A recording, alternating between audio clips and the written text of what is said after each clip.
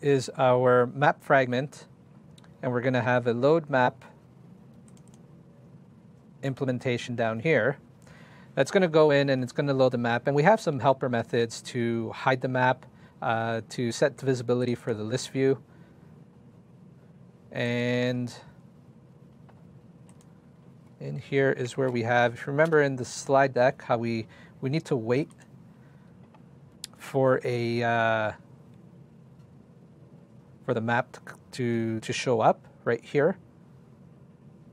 So now that you can see the button in the toolbar or in the navigation bar to swap back and forth, now we're actually going to load the map so we could view a map and get things going there.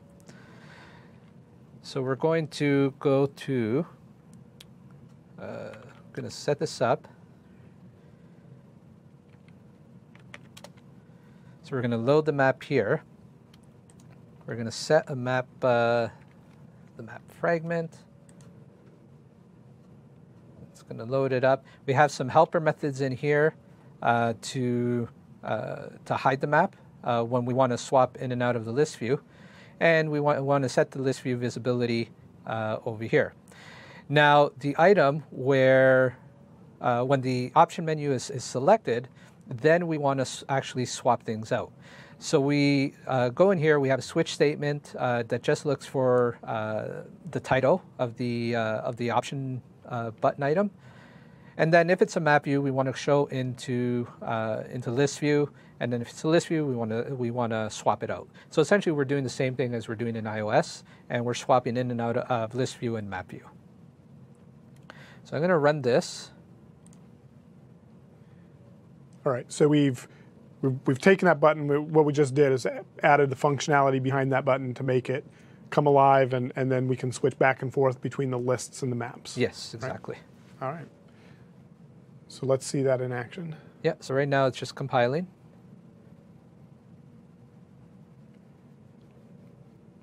And there it goes.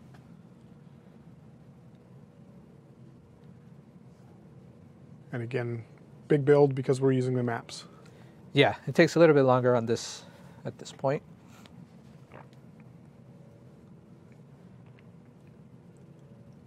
It's almost there. And there it goes.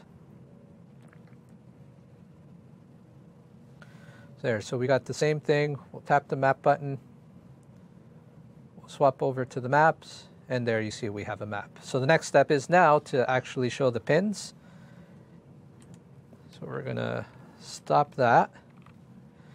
And then we're going to change our load map implementation with this right here. So here, what we're going to do is we're going to load the map. If it's null, we're going to create a new instance. Here we're going to do our callback to make sure we have a map item. And then we're going to wire up the map info click. So whenever an item is clicked, it will notify us, and we can set the intent to navigate to the details page.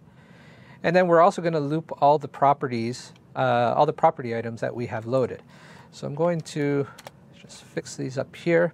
So here you see we just loop them, set the position, set the title, and add the marker. And then we have a method called zoom and center on map. So we call the callback, just keep calling it until the map is actually ready. And then we can zoom and center in on the map here. So here again, we just do a task.delay. We want to run on the main UI thread, because we coming from a background thread.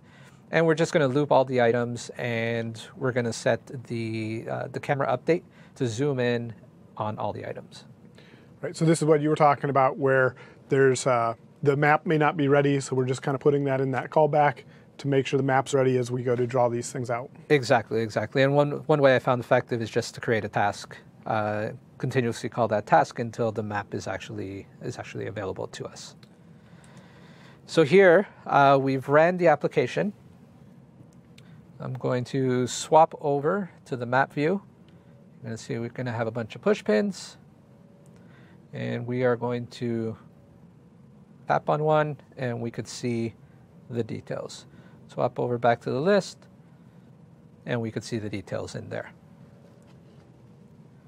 So now we have a same application similar to iOS on Android, sharing code, and we still have a lot of UI-based code.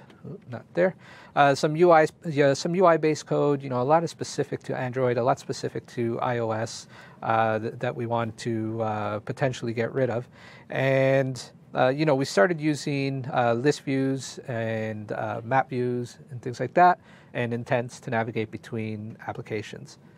And in the next module, essentially what we'll be looking at is how to minimize a lot of that UI code using Xamarin Forms and sharing even more code than we're doing right now. All right, so that brings us to the end of Module 3. Yep. And in Module 4, like he said, we'll do Xamarin.forms and actually get even more code reuse out of our code, building a common UI across all the platforms. Exactly.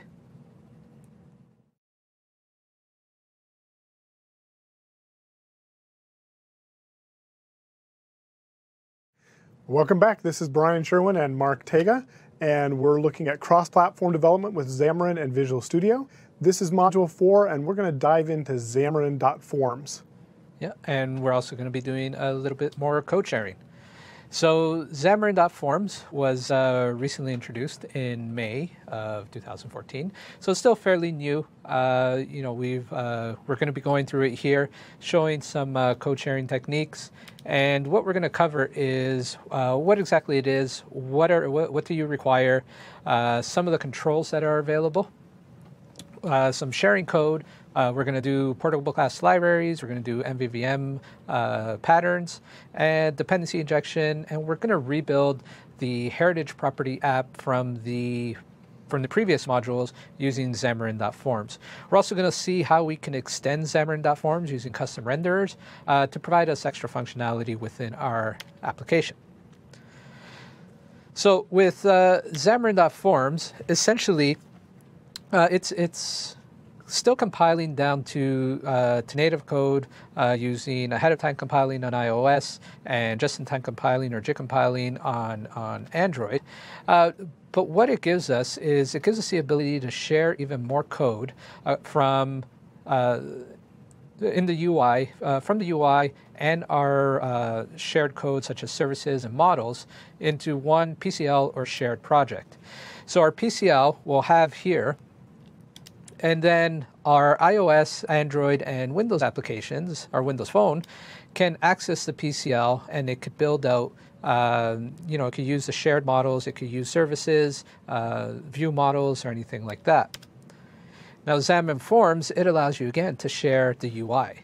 So it's even more code sharing end-to-end on the different platforms to have less platform-specific code that you have to maintain before your application.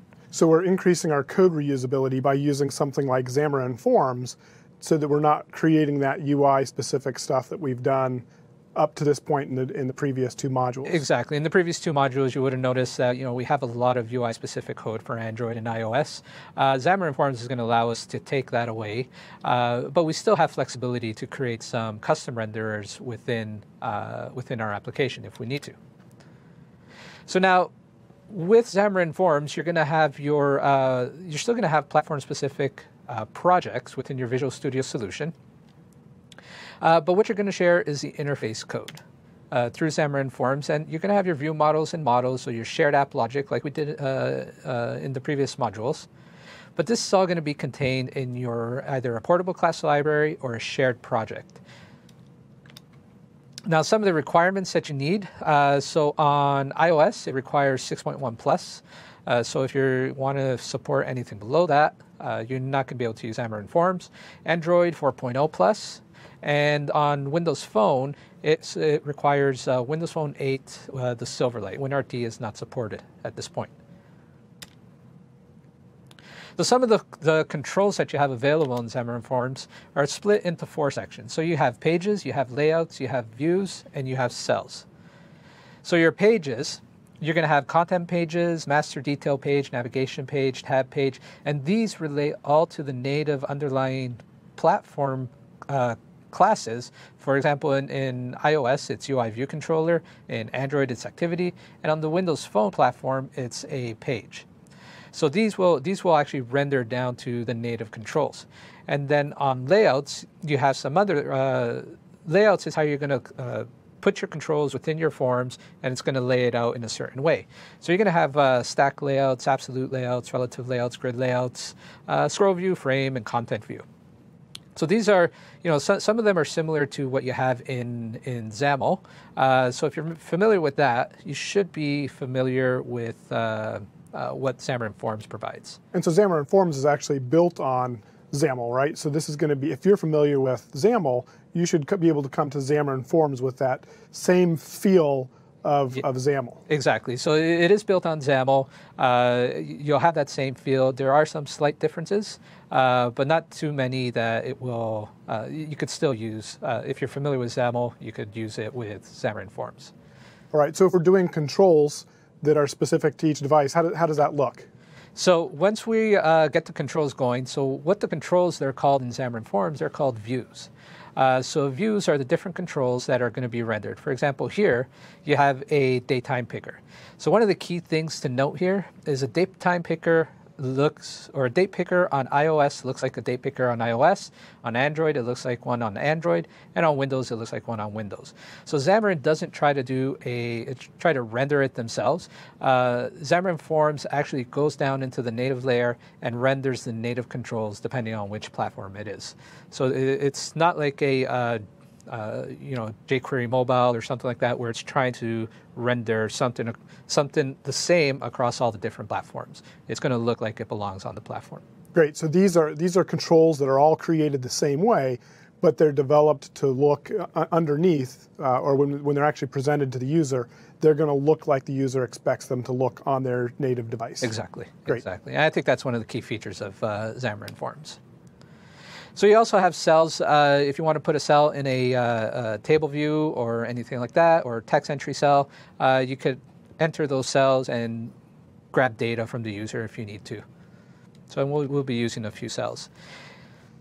And as we mentioned, it's based on XAML. So you can, if you're familiar with XAML, you can use it. There's also a data binding engine built into Xamarin Forms.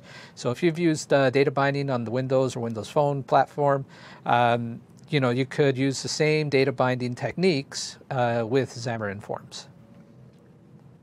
Great. Well, can we take a look at it? See how it looks? Sure. So let's go into the demo. And what we're going to do is we're going to create a new project. Let me just close this one down.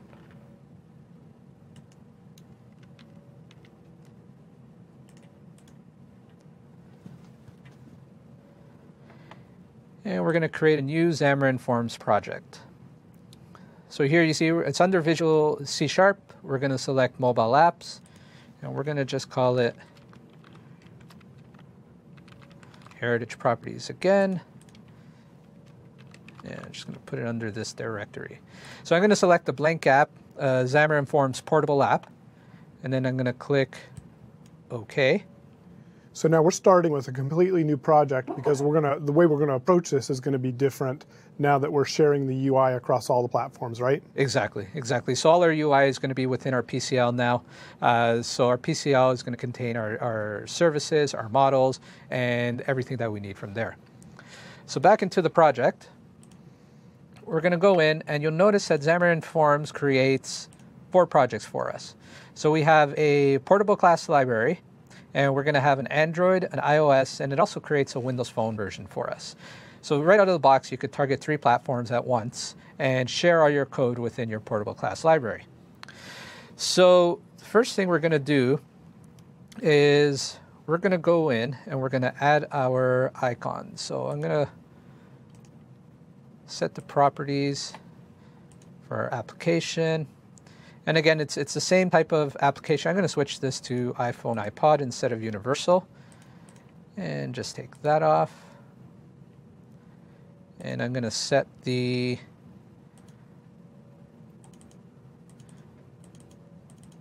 icons from here.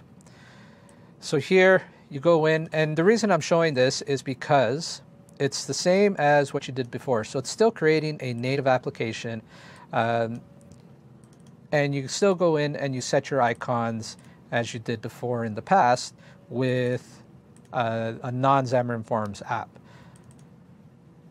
So I'm going to skip. I'm just going to set some splash screens here, right here, and the last one down at the bottom.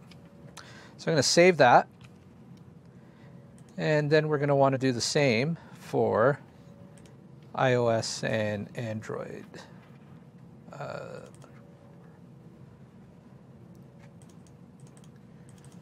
So for iOS or Android and Windows, actually.